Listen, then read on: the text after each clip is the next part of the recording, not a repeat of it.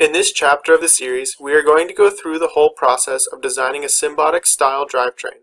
The frame will be made out of sheet metal and will be riveted together. It will have a 6-wheel tank drive that is connected to 2-speed transmissions.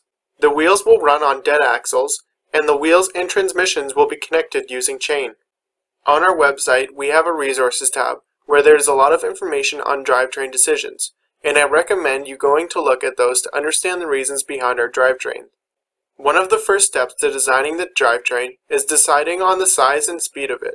This will change from year to year. The speed of your robot will depend on your strategy, and the size is going to depend on the rest of your robot frame.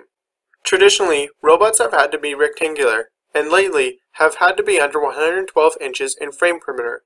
This is except for 2015, which for the purpose of this video, I will assume they will be going back to the 2014 rules next year. The frame perimeter we are going to design is going to be 30 inches by 25.5 inches. The sides will be 30 and the front and back will be 25.5 inches wide. I will also try and create a top speed of between 10 and 15 feet per second, which is a relatively normal speed. The wheels will be 4 inches in diameter. In the next few videos, we will decide on gear ratios needed to accomplish these specs.